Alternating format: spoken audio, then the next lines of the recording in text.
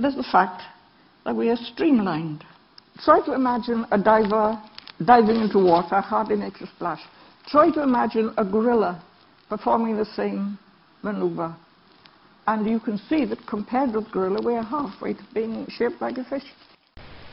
Actually, humans aren't streamlined and consequently are very, very poor swimmers even compared to modern semi-aquatic species. Polar bears, for example, can swim about 20 to 50% faster and for far longer than is humanly possible, and even they don't do that well in water. Also, web digits can also occur in other apes and are simply remnants of cells retained during embryonic development, which fuse the digits together and are not atavisms. There are other weird things as well. We've got all these kind of breathing control differences. I mean, my nose, like most noses, is like a beak. It's pointing down. The nostrils are inferiorly orientated, and it kind of makes sense in a swimming environment. Now, this is an exceptionally bad argument. One of the characteristics of being an Old World monkey is having downward-facing nostrils, unlike the New World monkeys whose face sideways.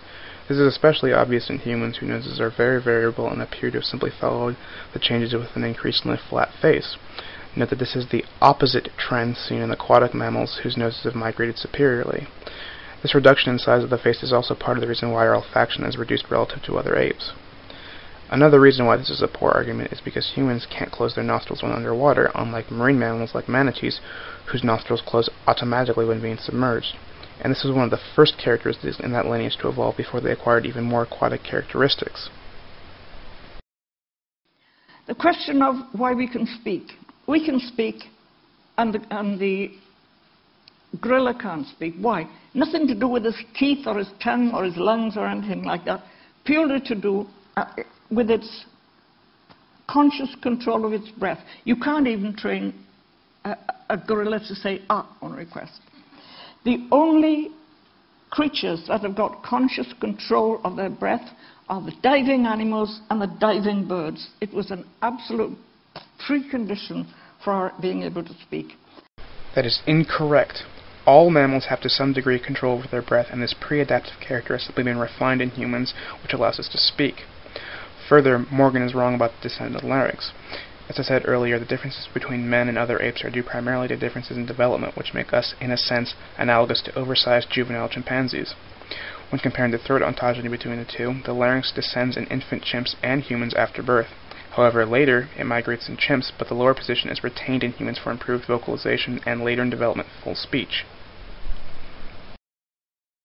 But then, in the 90s, something began to unravel. The paleontologists themselves looked a bit more closely at the accompanying microfauna that lived in the same time and place as the hominids. And they weren't savanna species. And they looked at the herbivores, and they weren't savanna herbivores. And then they were so clever, they found a way to analyze fossilized pollen. Shock horror. The fossilized pollen was not of savanna vegetation. Some of it even came from lianas, those things that dangle in the middle of the jungle. So we're left with a situation where we know that our earliest ancestors were running around on four legs in the trees before the savanna ecosystem even came into existence. First off, Morgan clearly doesn't know how a savanna is defined or is simply being disingenuous. Second, paleoecological and geologic studies have demonstrated that starting at the end of the Miocene, the Earth's climate changed, becoming cooler, leading to less evaporation and consequently less rainfall, turning the once lush forests at the edges of Africa into savannas. The effects of this trend are reflected in the adaptation to open conditions at the beginning of the Pliocene, as can be seen in the most primitive hominin bipeds, the ardipithecines, which are associated with open forest and savanna habitat.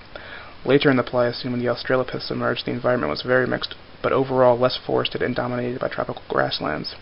And around the time the first humans evolved, Africa was covered in increasingly arid savanna. Regardless whether we're talking about hominins found in grasslands or in mildly wooded areas, none of the earliest bipeds are found near ancient seaways, as aquatic supporters have suggested in the past. More evidence for an increasingly savanna-type habitat and against the idea of aquatic apes is in the study of fossil teeth. For example, the studies of the ardipithecines dentition indicates that most of their food came from forests, while the gracile Australopiths had a varied diet including hard nuts, fruits, tubers, and roots of mixed habitat origin. Early human teeth display signs that their diet was even wider and included meat, while even more modern humans display a more modern diet with increased meat consumption. This is supported by early stone tools, which are commonly associated with cut-up fossil deer and kudu and other savanna animals.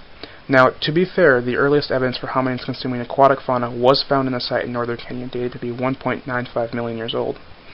However, this is hundreds of thousands of years after the emergence of humans, initial expansion of the brain, as well as the first indications of rudimentary speech and stone tool manufacturing, making it inconsistent with aquatic ape supporters' notion that the marine diet had anything to do with these changes. How do they react when I say these things?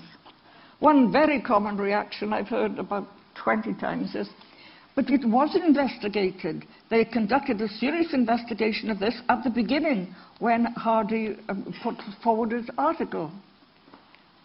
I don't believe it. For 35 years I've been looking for any evidence of any incident of that kind, and I've concluded that that's one of the urban myths. It's never been done.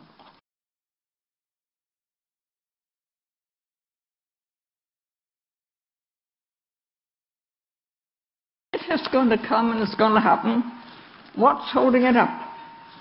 I can tell you that in 3 words. Academia says no. They decided in 1960 that belongs with the UFOs and the Yetis, and it's not easy to change their minds. The professional journals won't touch it with a barge pole. The textbooks don't mention it. The syllabus doesn't mention even the fact that we're naked, let alone look for reason to it.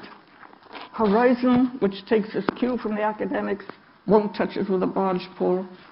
So we never hear the case put for it, except in jocular references to people on a lunatic fringe. I don't know quite where this diktat comes from.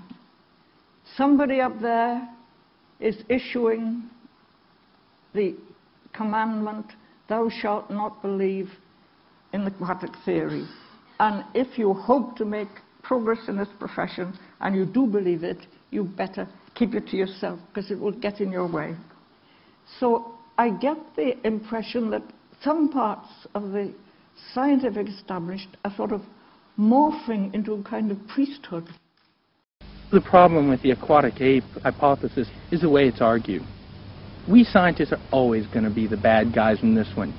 We're arguing against people who are almost pursuing this as if it's a religion. If we say it's not, well, it's a scientific conspiracy. If we tell you that the morphology of the bones are not suitable for exhibiting any ancestry of an aquatic organism, well, it's a scientific conspiracy. We're not open to new ideas. It's not that good of an idea. It's not based on testable scientific philosophy. That for 40-odd years, this aquatic idea has been miscategorized as lunatic fringe, and it is not lunatic fringe. And the ironic thing about it is that they are not staving off the aquatic theory to protect a theory of their own, which they're all agreed on and they love. There is nothing there. They're staving off the aquatic theory to protect a vacuum. Now we've got to look to the future.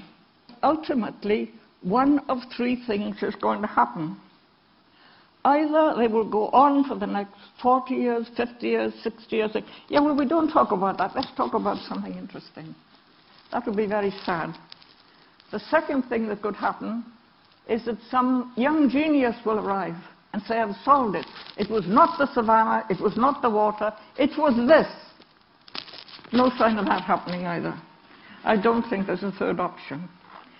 So the third thing that might happen is a very beautiful thing. If you look back at the early years of the last century, there was a standoff and a lot of bickering and bad feeling between the believers in Mendel and the believers in Darwin. It ended with a new synthesis, Darwin's ideas and Mendel's ideas blending together. And I think the same thing will happen here. You get a new synthesis. Hardy's ideas and Darwin's ideas will be blended together, and we can go forward from there and really get somewhere. That would be a beautiful thing. In order for science to move forward, scientists have to be open to new possibilities, which must be routinely tested and open to falsifiability. The savanna model has won the consensus of the scientific community after decades of critique, refinement, and the scrutiny of peer review.